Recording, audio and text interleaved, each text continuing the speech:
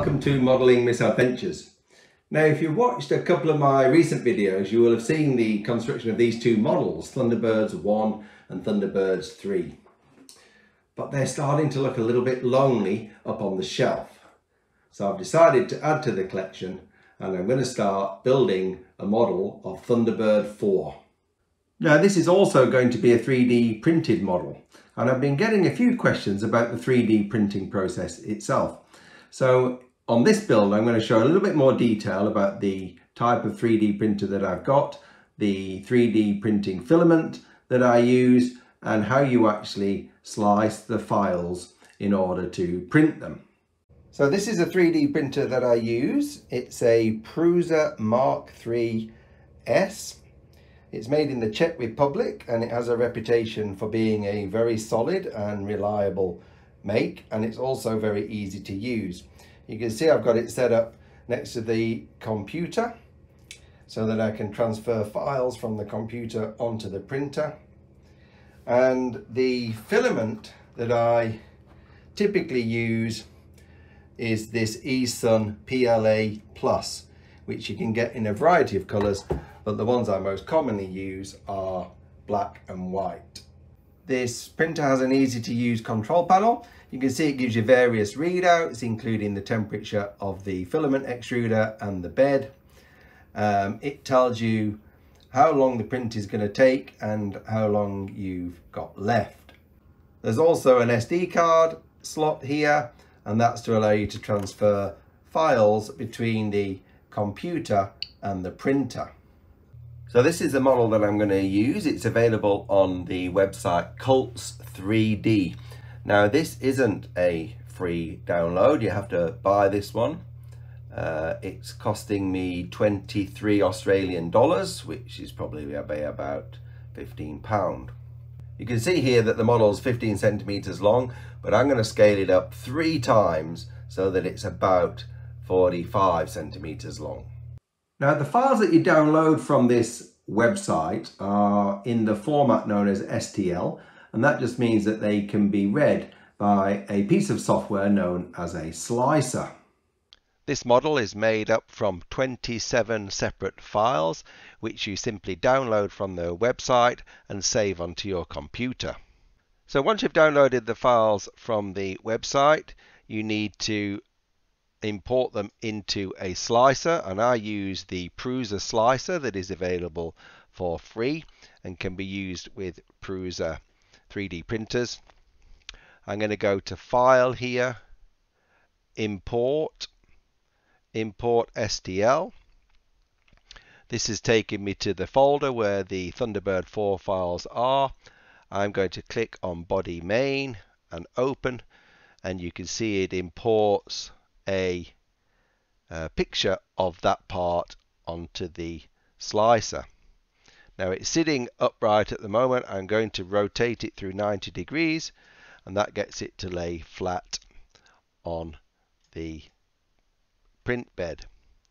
So you can see that's what the print will look like. Now, in order to print it, it has to be sliced into lots and lots of horizontal layers. So we can go down here and click Slice Now, and this will then slice the model ready for printing.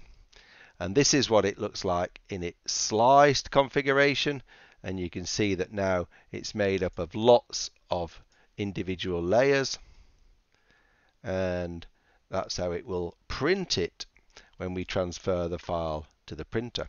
So all we now need to do is to export what's known as the G code onto an SD card and put the SD card into the printer, and then that is ready to print.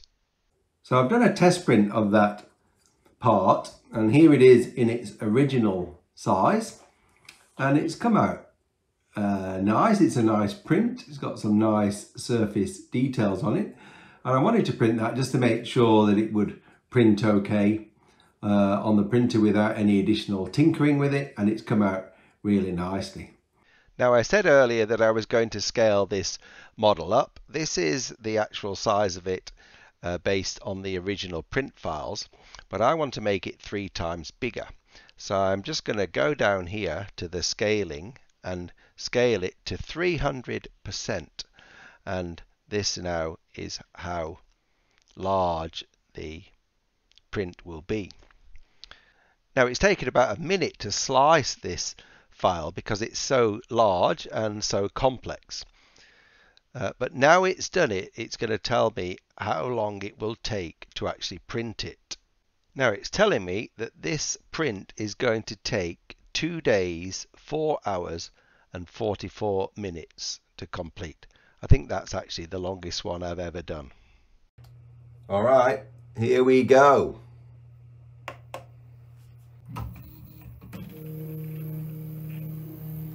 And we're off.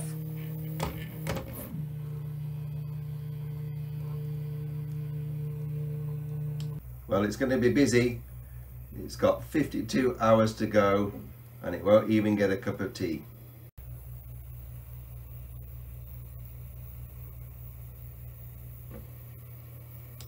Well, here we are. We're 14 hours into the print and all we've got so far is what looks like a big slab of plastic.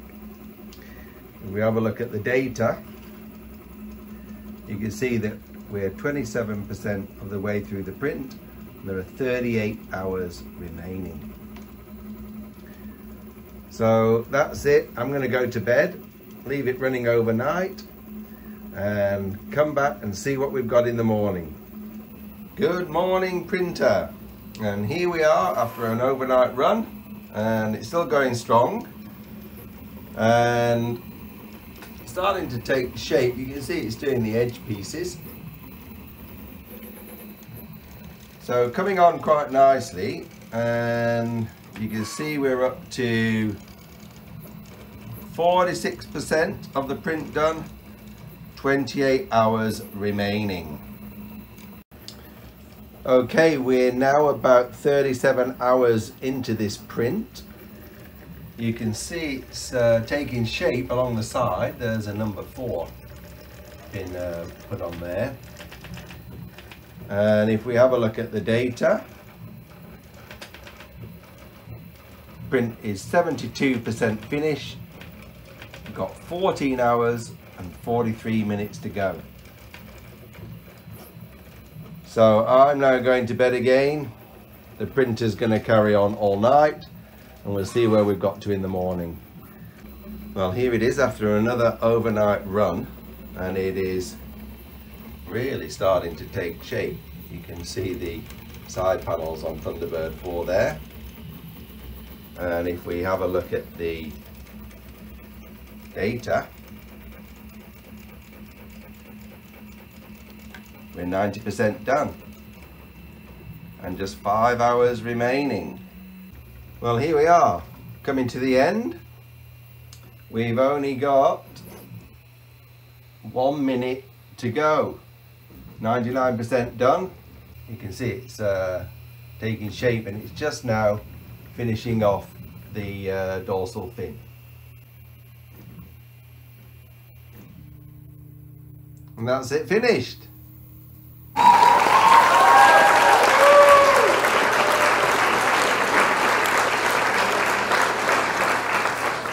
So here's that part, and I think it's come out brilliantly. The details on it are fantastic, so I think it's going to be a really great model, this. So I'm going to spend the next few days printing off the rest of the parts, but I hope you enjoyed that video showing how we get to this stage. In the next video, we'll have all the parts and start putting it together. But for now, I'm going to say goodbye, and I'll see you next time on Modelling Misadventures.